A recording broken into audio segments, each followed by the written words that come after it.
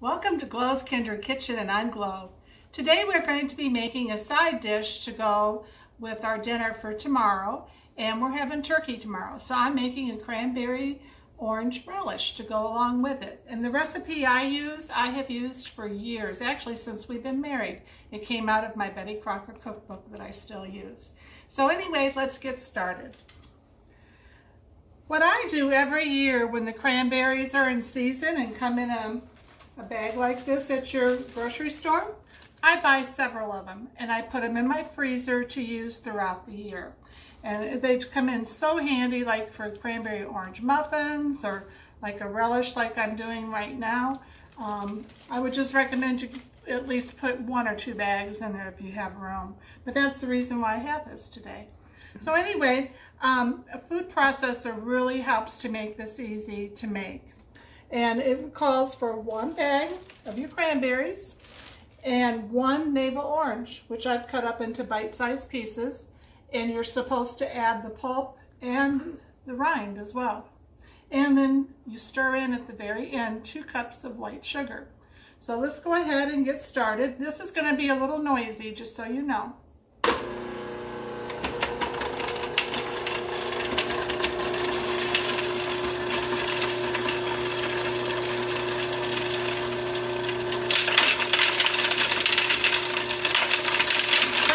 They're still partially frozen, so that's one of the reasons it's noisy.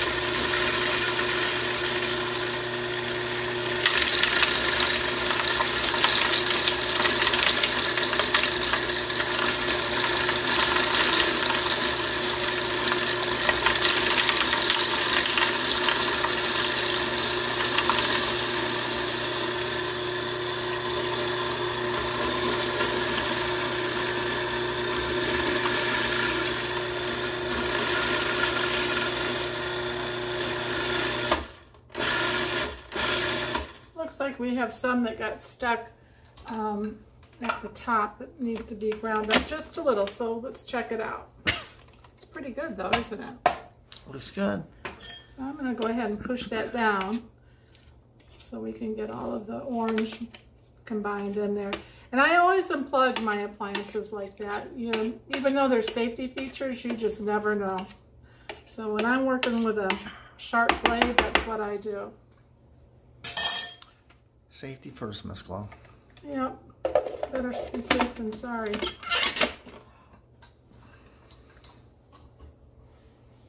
Oh, and here's the cranberry that fell out, so we'll just put that back in. He didn't want to get ground up.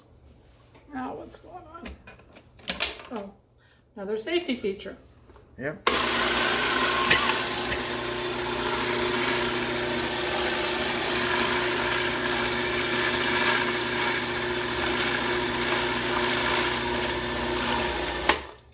Check it out and see how it is. Oh yeah, that looks good. So I'm going to go ahead and just remove the stuff off of the lid. And we'll put that over here, get it out of the way. And we're going to unplug it. And then we're just going to remove this right off of there and get this out of the way.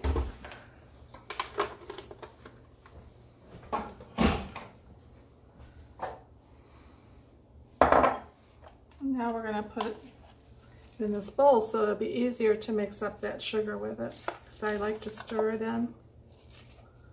Isn't that a pretty color? Very pretty, so pretty, Miss Glow. Oops.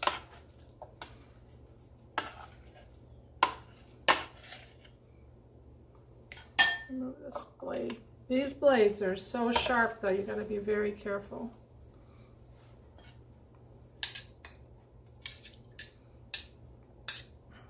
Put that over here.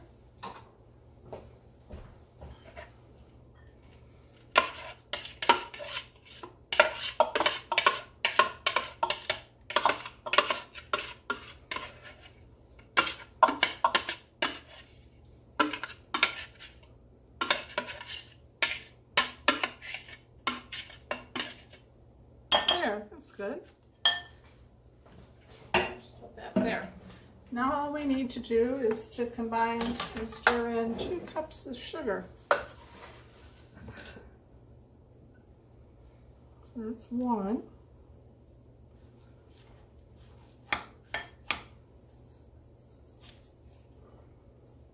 Well, let's put it there.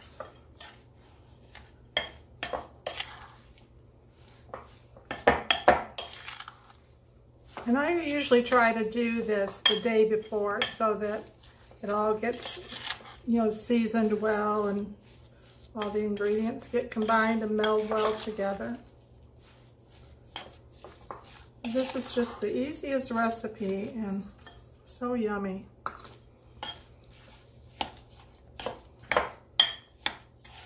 Of course, if you were diabetic, you wouldn't want it with the 2 cups of sugar in it. But I guess a little bit wouldn't hurt you.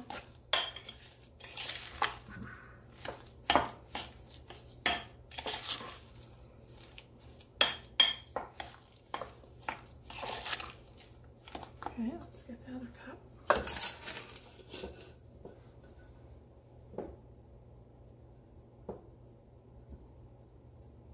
There we go.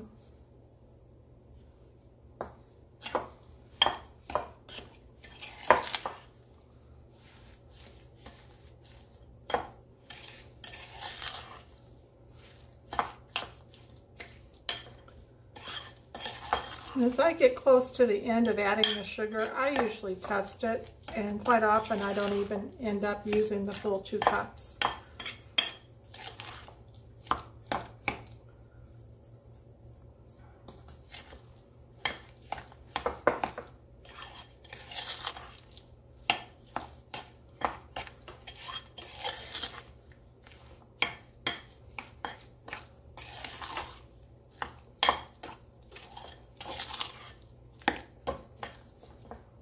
Add a little bit more.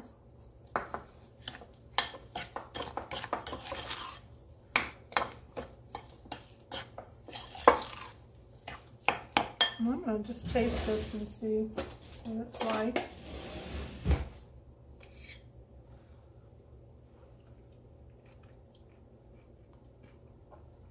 I actually think that's plenty.